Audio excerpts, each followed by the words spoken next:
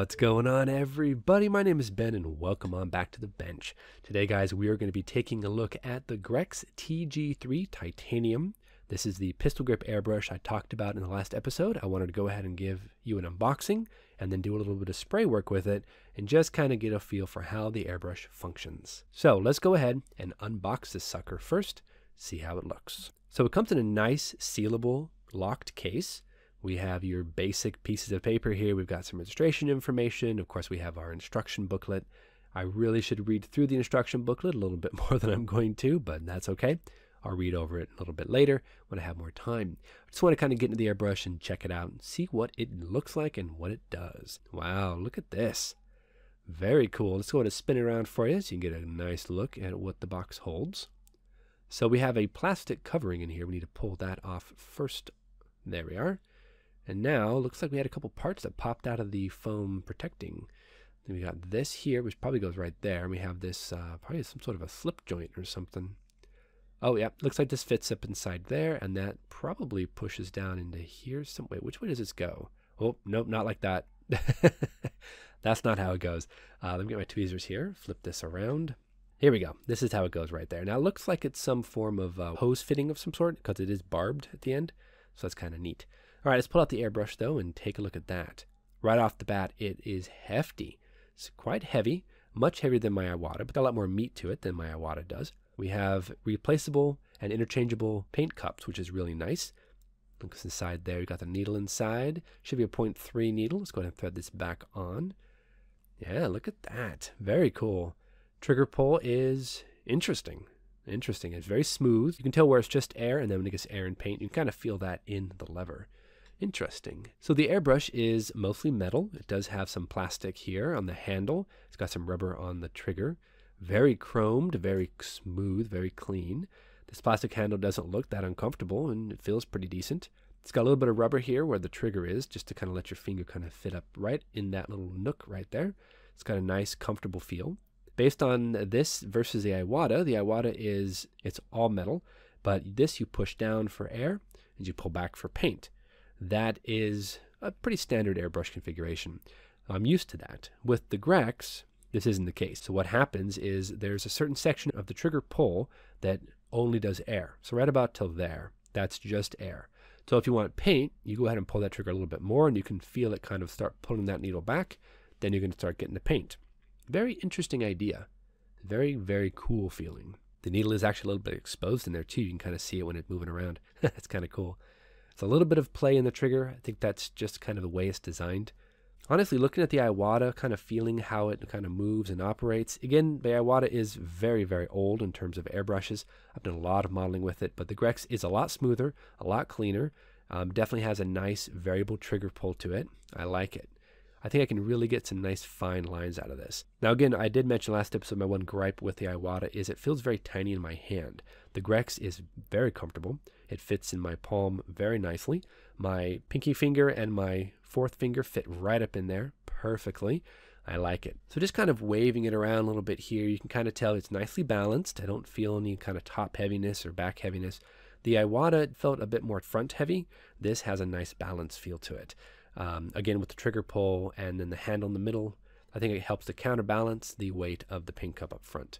And now the natural inclination I have to go ahead and hold this is either using the middle finger or the first finger to go ahead and spray. The first finger on the trigger feels very natural, nothing wrong with that, but I almost kind of want to use my middle finger for that. It's interesting. Also, I was looking here, there is a little knob in the very back of the airbrush that I think is the needle adjustment knob. I think it allows the needle to either go back all the way or to stop and lock it out so it doesn't move the needle very much.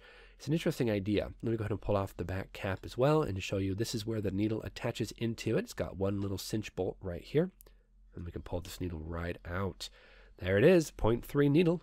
This is about the same size as the Iwata, but this is brand new as opposed to the Iwata that's from 2001. So definitely this should be able to spray a lot finer of a line. Plus it'll be a lot smoother and action as well. Put that right back in, thread that down. I don't want to over tighten it, just thumb tight basically. Then we'll go to screw this back cap on here, and then we'll put in that needle adjustment knob right here as well. It's got a little bit of finickiness there, and there, it fits right in there, and we just screw it up inside that back cap. There we go. perfect. Now I did notice that I'm actually able to use my Iwata Quick Connect, so the hose fits right up in there, threads right onto the back of that airbrush. Not a problem, it's perfect. That'll be really, really handy. Also, this front needle cap right here, it's actually magnetized. The kit comes with two different ones. You have your standard, I guess, 360-degree nozzle, but you also have this one with cutouts on it. All right, let's move on to the spray test, guys. Now, I've got my Grex all ready to go. I primed it with a little bit of rubbing alcohol. Let's pour a little bit of XF20 medium gray right into the paint cup, and let's go ahead and give it some spray. Start off with pretty close to the line. Let's get some paint worked through the needle there. There we are. See what we can do. It's very smooth, very comfortable, very easy to control, I'm noticing. That's very nice. You can get a pretty fine line here. Get a little closer to the paper. You got to be real careful with how far you pull that trigger back, because again, it's a different feel to the Iwata. Yep. Nice. You can get a nice, decent spray as well. That isn't really even full trigger down either. That's a bit about halfway. So let's try to write my name here. Let me see. Let me get that B-E-N. Yeah. Feels very natural, very, very comfortable. Yeah, you can really get some fine lines. Let's try a little bit of like marbling effect here. See how tiny I can get. Hardly any overspray, guys. Really, the paint kind of goes where you point it, and it doesn't do any spots or anything. It's very clean. Very easy to spray with this airbrush. A little bit more, a little fancy, a little wave action down here. Very cool. Okay, let's go ahead and switch over to the Iwata. Check that out. Now the Iwata, I'm going to spray with a different color now. I'm going to spray with some dark sea blue, also by Tamiya. And let's go ahead and prime the airbrush a little bit here, and let's spray. Now the Iwata itself is also a 0.3 needle, and it does feel very similar, though this is an older airbrush, so I do have a bit of splattering going on, which is probably just a fault of my own. I need to clean it up, refresh it a little bit, and then it should operate pretty decently. The Iwata is not as comfortable. The Grex is super comfortable, guys. So with the spray test kind of finished up here, I have to say with my initial impressions here on the Grex, it is super easy to control, very comfortable in the hand, very well balanced. Compared to the Iwata tends to be a bit more front heavy. It is very tiny in my hand, and of course, because it's old, it doesn't operate as easily as the Grex. Even with just spraying basic lines, a little that I did with the Grex, I can already tell that my grip is way more connected. I have plenty to grip on. I think it's going to be a success. We do have 3 different sized paint cups. The large one is, I think, a little bit too large for the work I do, so I'm probably go down to the medium sized one. I think it's a bit comparable to the Iwata, which has a built-in paint cup. I think the medium one will be the way to go, but we'll stick with the small one for now. No big deal. Overall, man, this is a really nice airbrush, guys. There is one thing I do want to mention, though. Now, the Iwata is a basic airbrush. You pull back for paint, push down for air. With the Grex, it's all one trigger pull. Now, let's say you're spraying along with your airbrush and you do a quick paint swap and you want to go ahead and just clean out the front nozzle to make sure you don't get any contamination. You can easily just retract that needle without pushing any air, take a Q-tip, clean it out in the front, just swap it out, spray it a bit, you're good to go. There isn't really much of an issue. The Grex, though, you can't do that with because, again, it's all one pull. So in order to do that kind of clean out in the front there, you have to actually retract the needle manually, clean out the front, and then push it back through, lock it down, you're ready to go. Also, with that front nose cap being magnetized, I could see myself kind of cleaning off that airbrush and forgetting it's magnetized and just knock that clean off, and you lose your needle cap. So I don't know how realistic that scenario is, but I think it could definitely be something to think about. Okay, so my final thoughts. What do I think about the Grex versus the Iwata? I got to tell you, both of these airbrushes are fantastic, and they are thoroughbreds in their own right. The Iwata itself is a more traditional feel. It's got that double action. I've used it a lot of years, though, guys, so the inside is looking a little worse for wear, and then I need to go in and refresh it up and clean it up. Then it might perform pretty close to the Grex. The Grex, though, being brand new, it just super smooth, very easy to use. It fits beautifully in there. I think cleanup on the Grex will be just as easy as the Iwata, if not a little easier, because you can really get a Q-tip right down in there, clean everything out.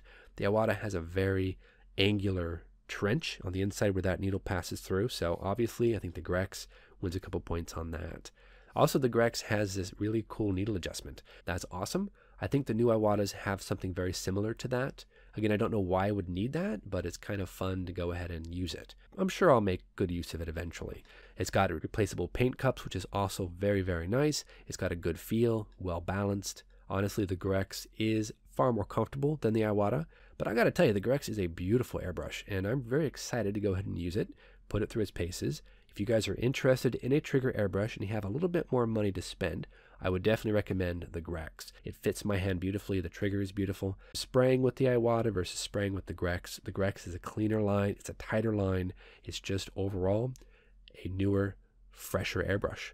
So the Grex is definitely going to make its appearance on the next model I build. We're going to give it a try, really put us through its paces, try different paint cups, try different paint colors. We're really going to try to see what we can do with that. Next week, we're going to try to get another video out to you guys, show you what I'm going to be building, because I'm actually working on a couple of ideas. So hopefully next week we'll have another video for you guys on an actual model kit itself.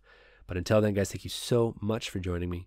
We'll see you back here next week on Ben Builds. Until then, have fun, build something cool. Thanks so much, guys. We'll see you soon.